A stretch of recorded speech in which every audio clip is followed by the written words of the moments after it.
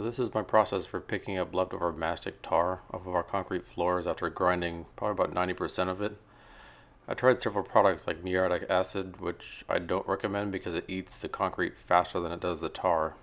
Goof Off, which didn't work, and by far the best was a citrus cleaner and another product called Formula 747, which I ended up using the most and worked really well.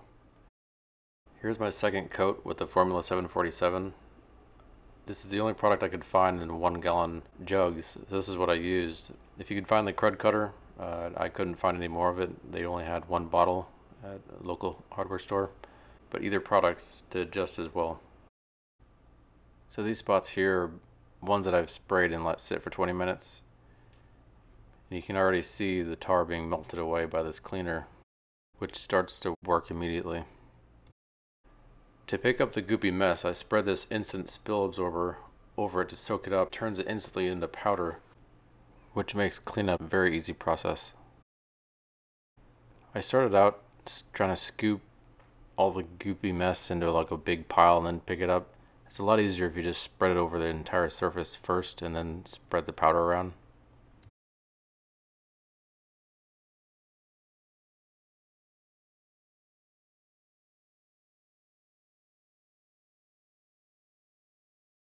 Once the powder is on, you lightly brush it around to pick up the liquid. I kept spreading the powder until it was dark brown, kind of like a brown sugar consistency. Once you get to that point, it doesn't absorb anymore, and then I just sucked it up with a shop vac and then just repeated the process until all the liquid is up.